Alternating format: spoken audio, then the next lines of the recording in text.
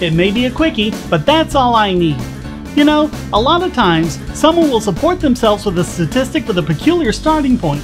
A global warming denier might say, the global temperature has been cooler than it was in 1998.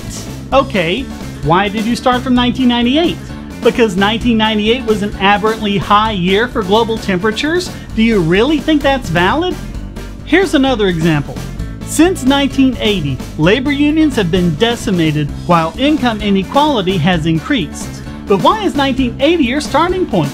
Unions have been declining since 1953.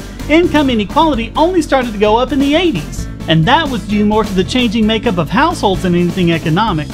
After the Sandy Hook shooting, the New York Times published that mass shootings had increased dramatically since the year 2000, but 2000 was an aberrantly low year for mass shootings. There are times when this seems more logical than it is. Worker safety has been improving since government created OSHA in 1971. But remember the tide paradox. You need a basis for comparison.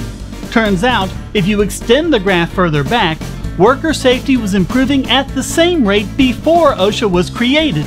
OSHA did absolutely nothing to change the situation one way or the other. A lot of times, you can change the story you want to tell just by choosing when you're going to start telling it from. So whenever someone gives you information starting at a particular year or whatever, ask them why they picked that particular moment.